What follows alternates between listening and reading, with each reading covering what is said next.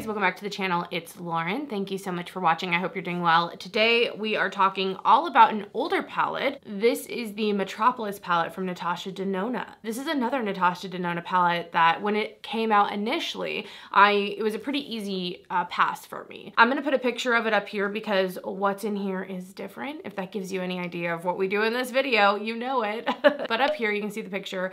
There are tons of bronzes and golds in here, and I felt like at the time there were just a lot of repeat shades, and at the time also when this came out I was not as into neutrals or Natasha Denona in general. Like, everything about this palette was so easy to skip on. This is one of the smaller pan palettes, but it's a 28 pan palette. So it was at that $129 price point, I believe, but it had a lot more shades because all the shadows were minis. Anyway, with that being said, you know, fast forward to modern day, today, I am a huge fan of Natasha Denona shadows. I really like the formula. I really like that you can pop the shadows out. And so Metropolis has always been on the back of my mind, like, oh, at some point I'll get it, at some point I'll get it. And then it went discontinued. Now, I don't know where that information specifically came from. I just heard it through the grapevine. I heard it swirling in the air, and I was like, oh no. By the time that I had basically decided I do want the Metropolis and I just hadn't got around to getting it, it was sold out everywhere. You couldn't get it anywhere, and basically I thought it was discontinued and never coming back. And so that was sad. I was really sad about that, and I just kind of let it be what it was. Like, I wasn't gonna pay like a huge price for some palette on the internet randomly somewhere. Like, I wasn't interested in that, but I am at the point where I've pretty much decided that most of the Natasha Denona palettes I'll probably end up getting at one point or another. I tend to like to get things that I don't love the color story of initially on sale if I can and save some money, but I like having a lot of the palettes because I can move things around. I obviously do YouTube, so there's that to factor in, but I do really enjoy it. It's like a brand I actually enjoy collecting from because I feel like I can get a lot of use out of it in multiple different ways. Anyway, that all being said, like, how do I have this then, right? How do I have this? This is back in stock on Natasha Denona's website. She announced it a couple weeks ago at this point. I'm gonna check right now and see if it's still there when I'm filming this. It was when I filmed. Yeah, it's there. So right now it is $129 on Natasha Denona's website. I'm not sure if during Memorial sale, like the Memorial Day weekend, if she's gonna do a sale or anything on it, but it is in stock. So if it was something you wanted and you didn't get your hands on it, you can pick it up. I don't know why it's back. Is it discontinued? Is it not? Was this just like random stock she had? Did she put in another? I don't know. I don't know.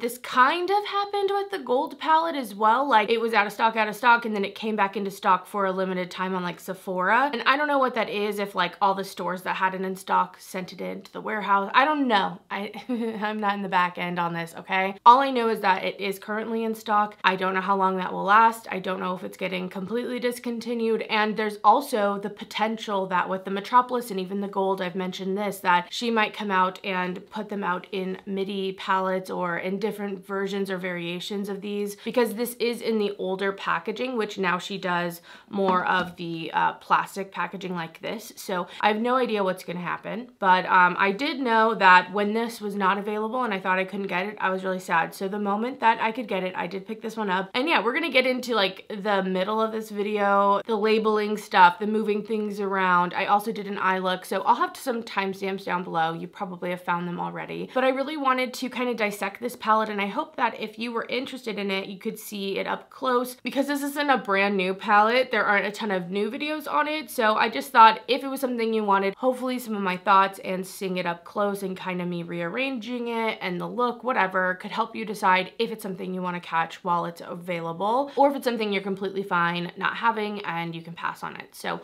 anyway, let's just get into the actual palette and moving the shadows around. All right, guys, I have my Metropolis palette here, and I am excited to do a little rearranging with this guy. Here the palette is. It is pretty all over the place, but very golden, oranges, greens, and first thing I want to do is get this thing labeled so that way I can have freedom and move them around and do all that. So I am going to label first. I've talked about this before, but I use a label maker to mark the back. This is the one I use. It's the P-Touch Brother one. I don't know. I got it at Costco. So I had one of you guys ask me, but it's just from Costco. So yeah, that's what I have. And I like to label these so that way I can put them back in place, but don't have to worry about that when I'm moving them around. And how I do that is I'll number this like M1 through however many shades are here. So yeah, and it's just the easiest way. It doesn't give me the actual name of the shadow, but really I just want the kind of dimensions or coordinates, I guess,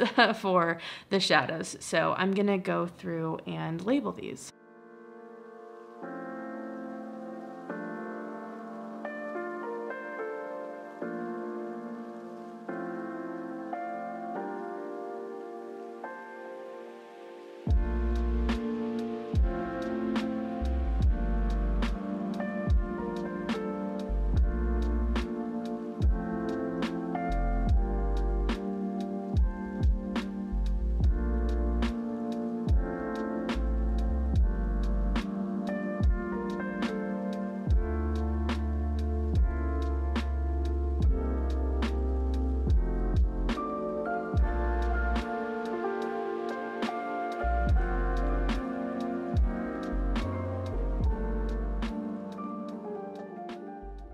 All right, guys, so here's the palette in its little quilt, and you can see how much repeat there is in this palette. Like, I don't know, man. This is the one thing that when I first came out, what I thought of this palette, I was like, how many golds can you put in a palette? And technically they are all different, but a lot of similar things. So I am going to first rearrange these from like light to dark, kind of get an idea of what's in here, because I just like doing that and it really shows, you know, all of the gold coppers that are in here. So that's what I'm gonna do real fast.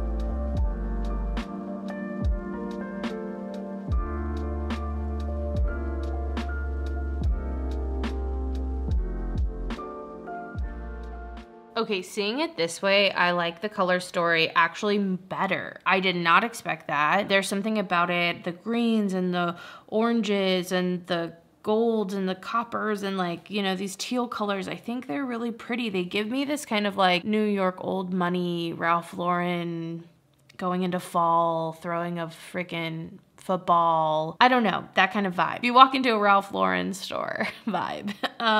So anyway, I really like the colors. There's something about them very fall. There still are a lot of repeats, don't get me wrong, but you can kind of see the color like gradation, I guess, and variation when they're next to each other like this. So they actually, I don't know, I feel like you can see the differences between them all a little bit more. So yeah, not what I was expecting. I thought I would do this and be like, man, look how close they all are, but I actually like it better like this. So that's kind of interesting. That being said, something I thought would be a fun little exercise is to create my own, basically like 15 pan version of the Metropolis palette, because I do feel like there are some repeats. So I kind of wanted to just play around with the idea of what would a 15 pan Metropolis palette look like if I got rid of, you know, some of these repeats and only picked the specialer shades, or you know what I mean, kind of focused on that. So I thought that would be fun, and I think I'm gonna do that now. So I'm gonna try to whittle this down to only 15, wrong way, shadows, and see what is in here, what I pick out.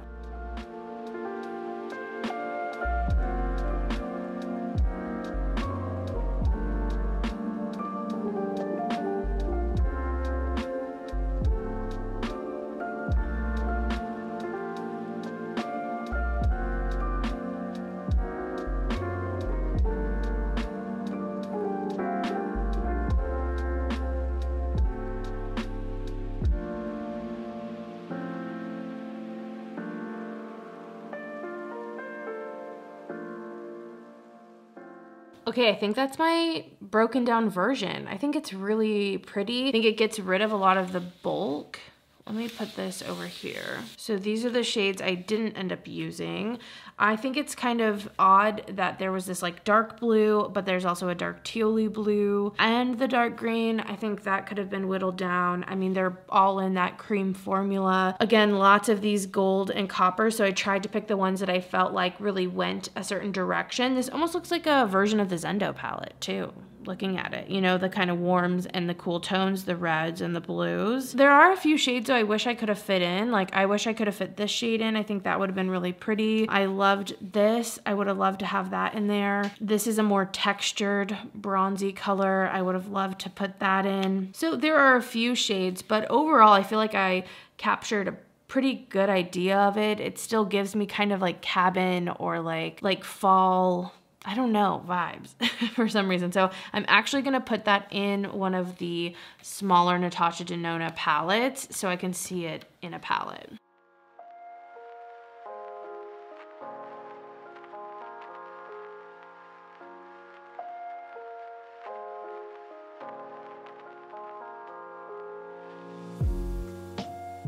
All right guys, so here is my smaller version of the Metropolis palette. I think it's beautiful and I'm kind of sad that this isn't what it was. I don't know, no. I mean, don't get me wrong, we have the extra shadows, it's fine. I'm just saying, I think this is really pretty and I think it really shows off the color story that's like hidden within the palette. So I'll swatch this. I wasn't gonna swatch the full Metropolis, like one, it's been out for years and years and years, like you probably know what it looks like, but I'll swatch this one so we can see it.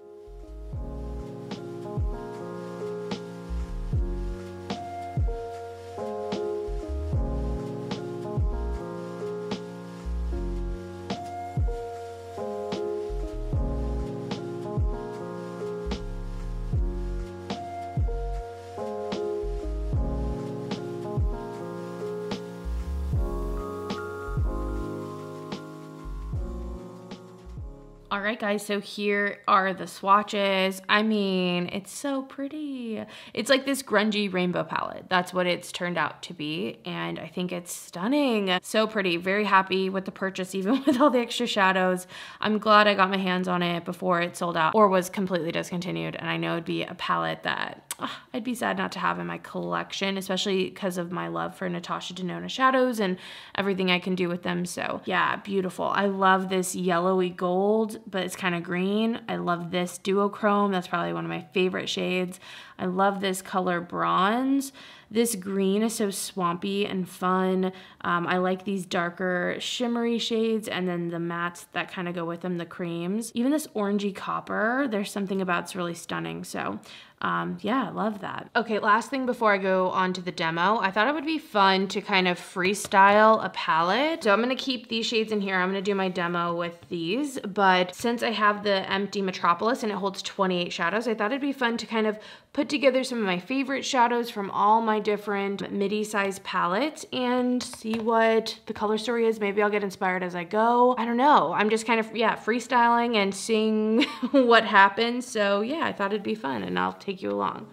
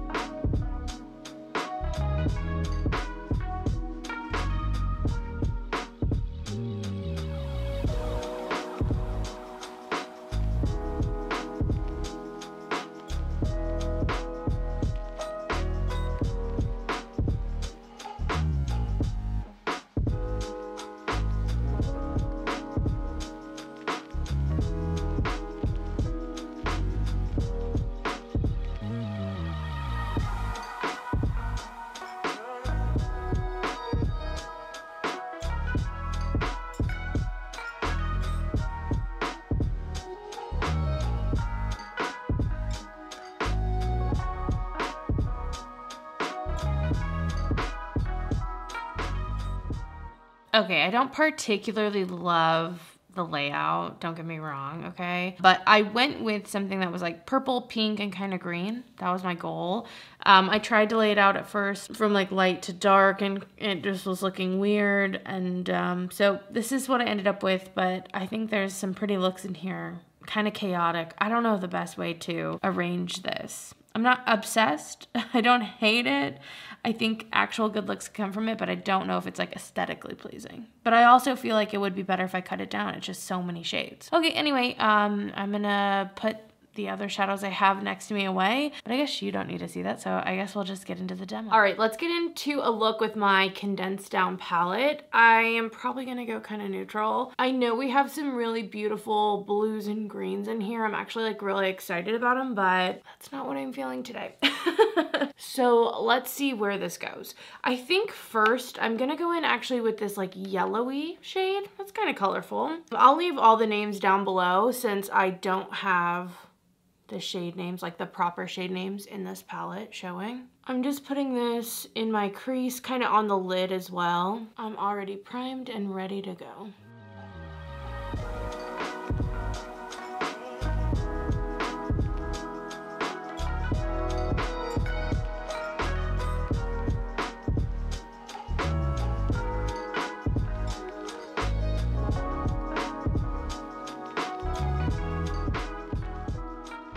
I feel like my base is extremely sticky, so I'm just kind of laying down color, but I am gonna blend out as well with like a fluffier, bigger brush. I'm even gonna add a little bit of the product and hope I can get a nice blend that way. I want something pretty buffed out.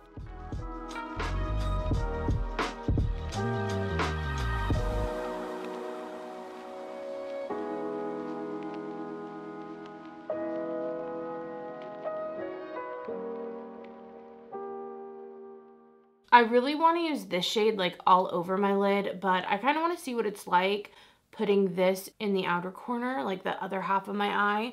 It's like a coppery brown shimmer. Tapping it off, and I'm using a brush to apply it. Usually with shimmers, I do go in with my finger, but I kind of just want to see how a brush applies it. And I'm just using the same brush I initially used, like the other side of it.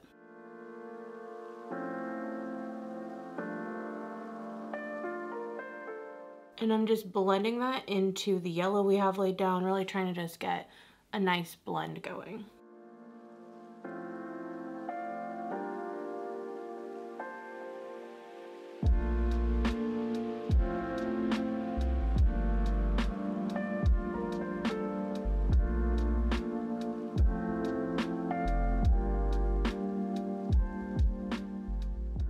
And I'm even using it to blend in the upper part of the inner corner as well. I'm gonna take that big fluffy brush, that initial yellow kind of matte we used, and just kind of buff the outer corners and outer edges. Really, again, just blending a lot. And then for my lid, I'm taking this shade. It's so pretty. It is like a duochrome kind of green with a red base. That's gonna go on my inner corner, and I'm gonna blend it back into what we have laid down.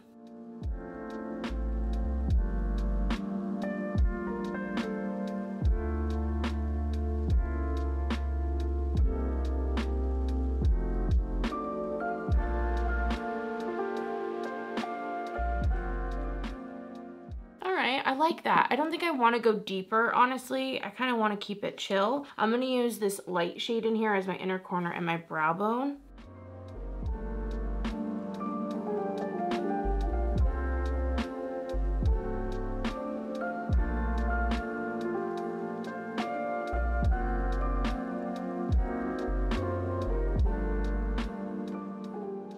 I'm gonna use this bronze liner for my lower lash line. I might blend out with that yellow and like bring it into the bottom of the eye, but I don't know yet. I am gonna add just a little bit of yellow, just a little bit.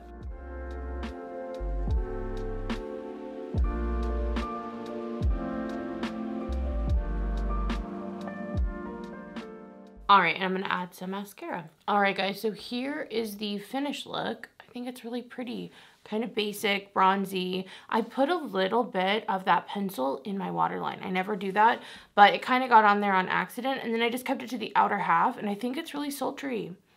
I don't know, I kind of like it. Maybe I'll start doing that a little more. I thought that the lid shade was really pretty too. It has kind of that green gold thing going on. I love like duochromes like that, so it's something kind of fun but still pretty neutral, and I like it. Just a nice blown out easy look. You guys know I love these. So that is the look today with this palette. I mean, tons of other beautiful looks to do, and this is like a fraction of what the palette actually has.